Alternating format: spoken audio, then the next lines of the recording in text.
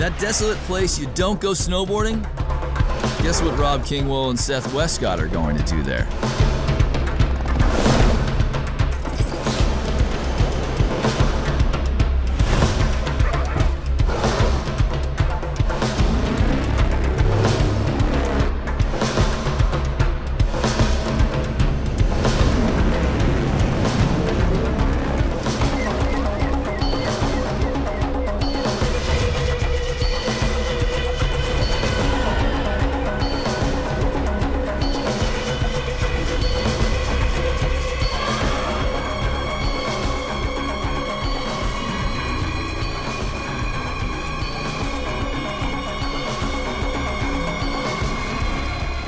Kulusuk Island sits just off the southeastern corner of Greenland, which makes it isolated even from one of the most isolated places on Earth.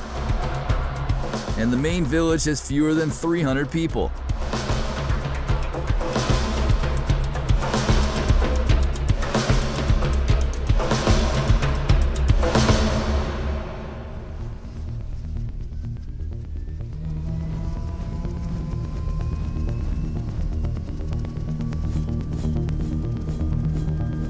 So they picked us up at the airport and the sun was out and it was like, hey, you guys want to get in the helicopter? And away we went.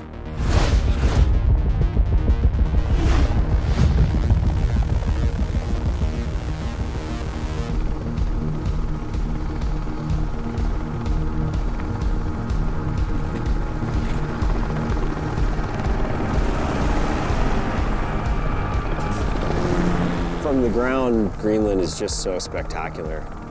It's really deceiving, like when you sit looking out the windows of the hotel, it's hard to get a grasp on the scale of how big things are. It's like seeing an aircraft carrier up close for the first time. The scale is just unbelievable.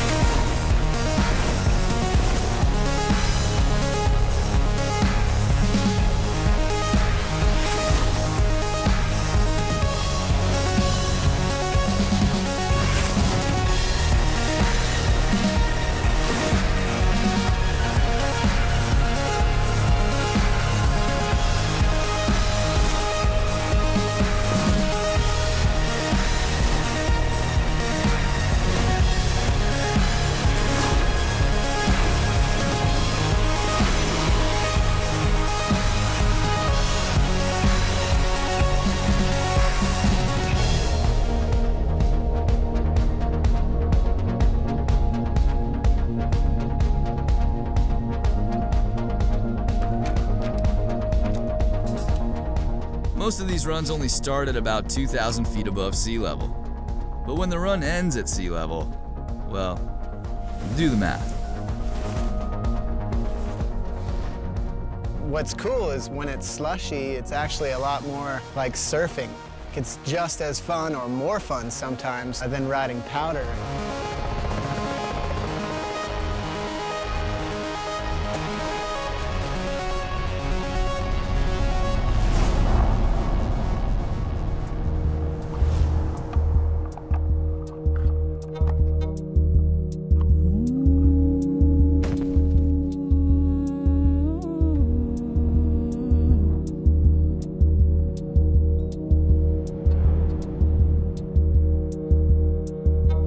I don't think I've ever experienced a place where you visually saw how on the edge of where humans can survive is. In Antarctica, like you have like the little scientific settlements, but that's just for people that are coming down to study what's going on with the environment or the birds. And here, this is equally as remote, except this is where they live, to hunt and fish and call it home.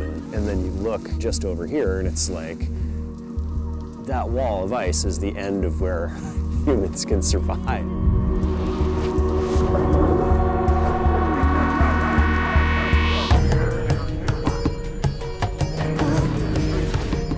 Gideon Kunak is just like any other local anywhere in the world. He knows where the goods are. It's just that in Greenland, that means he knows where the polar bears are. So we hear about this guy who actually killed a polar bear, skinned it, took care of it inside his house. Figured he'd be a good person to ask where we might be able to see a polar bear. One of the interesting things about being this far north, it's dark in the winter almost all the time, and in the summer it's light almost all the time, both of which might actually make you go crazy.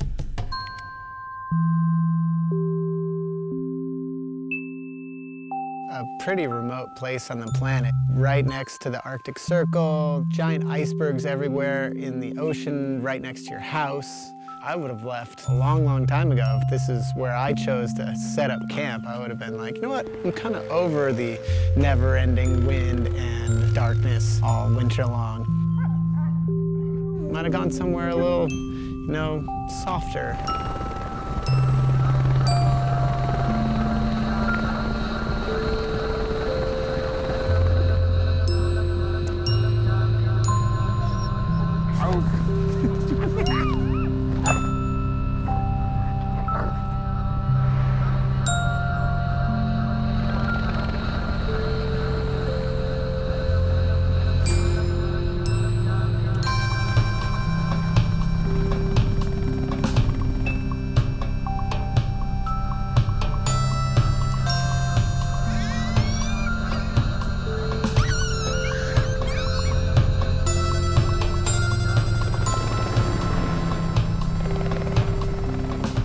Yeah, this place just blew me away.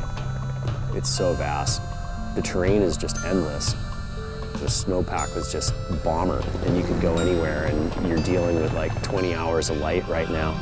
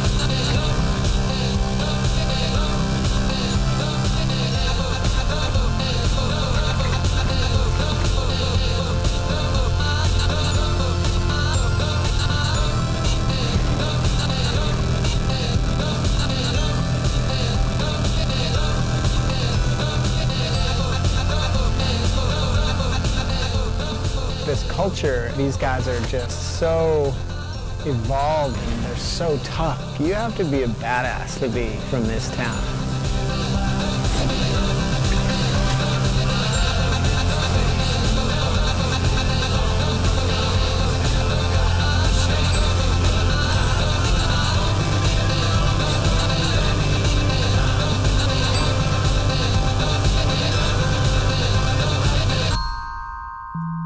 The thing about exploration is, it doesn't matter if you're doing it at the edge of the earth or the edge of your local ski area. You wind up appreciating the most unexpected things because you never know what to expect in the first place. One of the cool things here is you can like howl with the wolves. You feel like you're a member of the pack after a while. Oh! They never did see a polar bear though.